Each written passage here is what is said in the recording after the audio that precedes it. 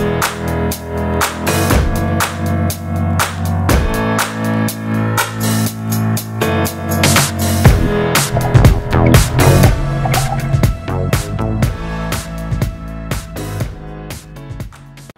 what's up guys? This is Connery from Out of Work Outdoors, and if this is the first time you've been to our channel, please like and subscribe our stuff, because we're trying to get to 50,000 subscribers right here as fast as we can. Currently we're sitting at about 13,700, and this video we're going to be covering our top picks for entry level gear or entry level surf rods. The only reason why you want to go with surf rod is because you want to cast farther than everybody else. Alright, so like and subscribe. That's the type of information you'll be covering here in the next couple of minutes, and after you do that, come back and watch this video. Alright, so this is the channel, and we do a lot of fishing, as you can see. Lots of reels, lots of everything, but we haven't covered this question kind of in depth, and we've been thinking about it for a while. And I've even noticed that our guys to the north, the DTF guys out of Wichita, Kansas, also answered this question for some local guys in their area. So this is kind of our version. We've been asked this question probably the most often, or in the life of this channel, has been this question: where, how, why, which reel, why this rod, why that rod. So a majority of the people coming into the striper game, they come from a low budget background. So we always want to recommend something that they're comfortable with. But at the same time, I don't want to recommend stuff that's just only going to last one season. Okay, so the stuff we're going to recommend is going to be the right size and the right gear and the right price. Hopefully the right price. So here we go. Number one is we're going to talk about reels, and then we're going to talk rods. Okay, so number one reel that comes to mind is when you're going to fight stripers, you're going to want a decent reel. Okay, so overwhelmingly between our clique of friends, the Daiwa Black Gold, aka the Daiwa BG, is how it's known on the streets. This takes the cake every time. Everyone understands that you just need a big reel. It takes a lot of beating, and then the 4500 size is the perfect size. Okay, there's a 6500 and an 8000. Those are just extremely big. Unless you do something real extreme off cliffs or something, you really don't need that. Okay, so 4500 is where you want to start off, land based. 4500 is key.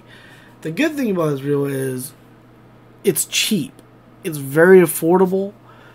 It's at that price point where you're not really doubling your income, or not income, your expense, but you're at the point where Daiwa can give you their technology at a minimum price. What I'm saying by that is the bail. So not the bail, but the rotor here. This piece right here, that is actually pretty good design. Once this company has designed this, a lot of other companies latched onto it. Okay, so that, that's a good design.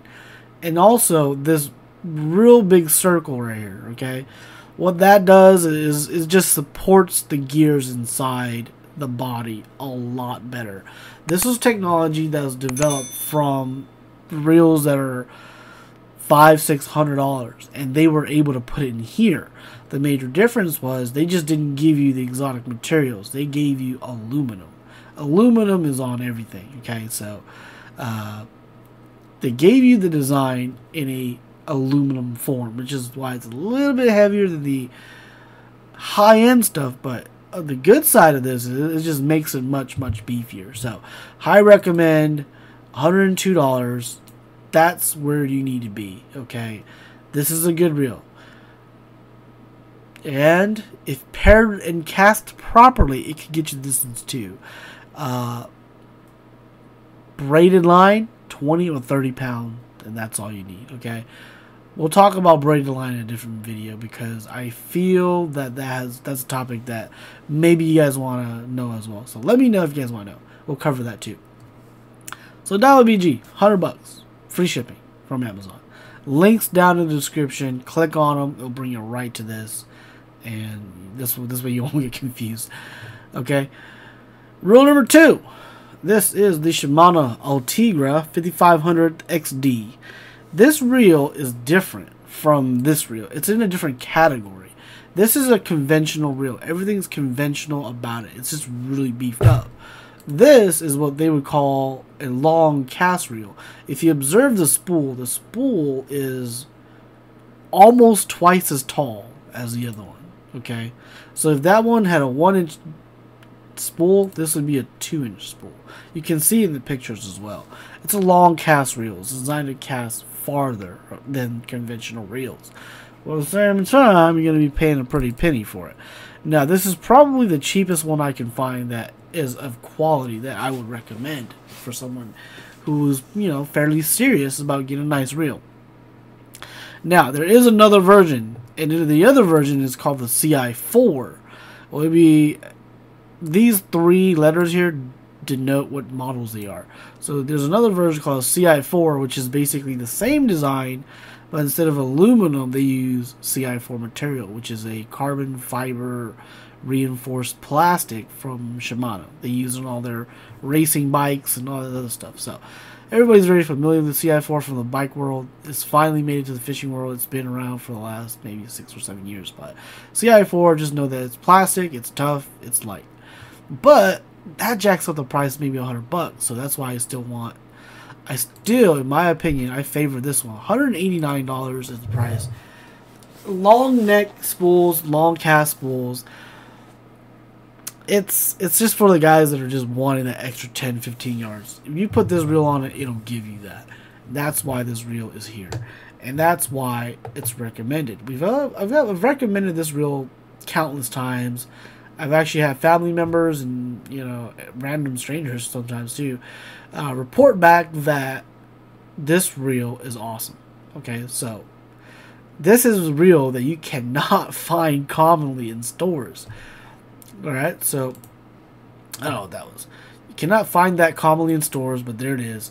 Shimano Ultegra 5500 XTD, super slow oscillation, and it's just awesome. I don't know what all that pop-up stuff was.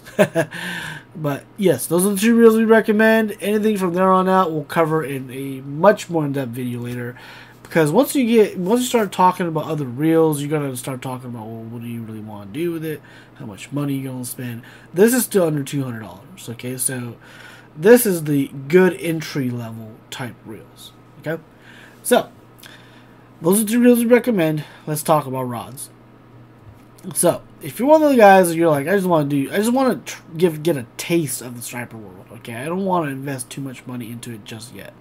Well, this is the rod for you. This is the Penn Prevail 11-foot 2-piece medium heavy power.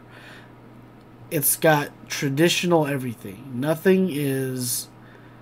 It's just put it this way. It's an oversized rod it's an oversized rod that you're used to fishing. Okay, it's a surf rod, so it's not one of those big bulky fat catfish rods. It's not really a snagging rod, you know, nothing like that. It's definitely not a crappy rod. We've seen this. You guys have seen this in the project before. This was showcased 5 years ago when we were doing the whole like Sooner Lake trips and we're throwing giant plugs, topwater stripers, smashing them. This rod was there on those days. So this rod comfortably throws a 3-ounce plug. It's gonna start lagging on a 4-ounce, but comfortably on a 3-ounce it'll do. And like I said, great price point. Buying it straight from the factory, $85.66. You can't beat it. Comes with free shipping. Come on, guys. There's also a version 2, which I feel version 2 should be better than version 1, but I haven't gotten my hands on a version 2 yet. So I'd recommend version 1 just to be safe, but if you guys are feeling adventurous, version 2 it is. I think the version 2 is like $10 more. I don't know what the real differences between them is, so, you know, take your pick. Alright, so, but if you're one of those guys, so yeah, we'll step back one step, okay? This pairs up perfectly with a Dial BG, okay? So if you do that, you're still under $200. You got a really good setup, okay? So let's just put it there. So go out, put some 20-pound line on there, Put some Power Pro Max Quattro 20-pound on there, and you can sling it far, okay? Or if you want, you can put that reel on it. It'll sling it a little bit farther. But if you're saying to yourself, look, I'm not putting a $200 reel on a $100 rod, this is where you go to. This is the next step up. This is the St. Croix Mojo surf rod. Surf rod comes in. These are the 2-piece. All these rods are 2 pieces, by the way. These are the specs that we recommend. So you have a 10.6, 10.6, and the 11.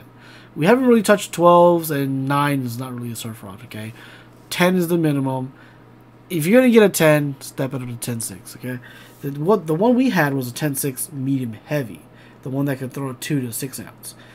It threw pretty good. You know, it kind of struggled past 4. Actually, really struggled past 4. So you really want to keep it right in that sweet spot. 2 to 3, 3.5 is right where this rod really likes it.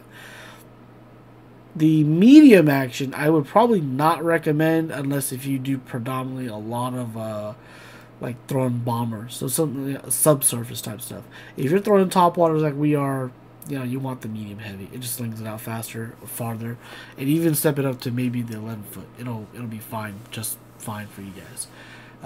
But that's one rod that we actually had in the project for a while. And this is what I'm talking about. When you get to this price point, you get these weird looking guides. This is the first guide. If you've never bought a surf rod before, you look at this guide. This is the first guide your lines go through as it leaves the reel. It looks like it's on there backwards, but it's actually there like that for a reason. I don't know why. Don't ask me why, but all the surf rods do this now. And this is a good entry level that starts with these guides. This rod is definitely lighter than the Prevail. Okay, so if you want a light setup, because now we're talking long rods, they're going to be real heavy. This one's fairly light. It's still that very, very light category. Not the lightest, but you know, lightable. I don't even know if that's a word or not. Lightable. Okay, so St. Croix Mojo, made in the United States, in St. Croix, Michigan, I think. But yeah, American products, American made. They have good warranties on these also. SC2, I think they're even up to SC3 now on some of the ocean rods, but SC2 is still good. So, I highly recommend it. That one. And then, if you're saying, okay, I want to go a little bit higher than that, you will step it up to this one. This is the next one that we recommend. This is the Temple Fork Outfitters 10'6" mag 2-piece. Okay, so this is the rod that if you've been paying attention to the channel in the last week or so, this is 47's rod. This rod has been paired up with a Sotiga. Sotiga is about $700 reel. This rod, he has managed to not outgrow this rod yet. So that speaks a lot of volumes about this rod. He likes it because it's super light. According to him, this is the lightest 10'6" rod out there. Okay, you pair it with a light reel too, it's just going to be a pleasure to fish. And you're just going to be able to put more power behind the rod. With more power behind the rod, it'll just whip stuff even farther out. That's all I got to say. So anyways, those are, you know, that's going to be the 5 items that we recommend. And like I said, every time you go with a surf setup, you want to throw braid. Braids vary from manufacturer to manufacturer, but the #1 braid that we're all sporting right now is fairly expensive, but you get the best cast distances out of it. It is the Power Pro, the Max Quattro line in 20-pound. Learn how to tie those knots good, and you can flip these out there real far. 20-pound line, if you play a fish properly, you can bring in 30-40 pounders. Like, you can, assuming the current's not too bad. Okay, so that's all I got for today. These are the 5. Like I said, recap. All the links are going to be in the description. Just click on that; it'll take you right to this page. Like I said, start once again. You know, Dial BG, undoubtedly like a tank. Okay. You want something that's a little bit better than a tank, it shoots a little farther, Ultegra. Good entry level rod and reel, just rod, Prevail, surf rod. Step it up from there, you actually want a legit surf rod, Shimano St. Croix Mojo is where it's at. A little bit up from there, Temple Fork Outfitters. These are probably the best products that we've tested till today, and the best feedback that we've tested today. There's a lot of other options out there, but based on what we like and the reputation of the rods and things like that, this is what we will recommend for these, for an entry level rod and reel. So let me know what you guys think. Let me know if we're missing something. Maybe there's a new product that's out that we should be testing. I don't know. But like I said, based off our feedback, our group of friends, those are the 5 items that I would say can get the job done for just about anybody. Alright, so once again, before you go, click the like and subscribe button. Share this with your friends. Alright, so let me know if you guys have any questions in the comments. Hey everybody, thanks for watching, but stop freeloading. We need you guys to hit the subscribe button, the like button, and the bell. And be sure to follow us on Instagram and Facebook, and we'll see you guys on the next one.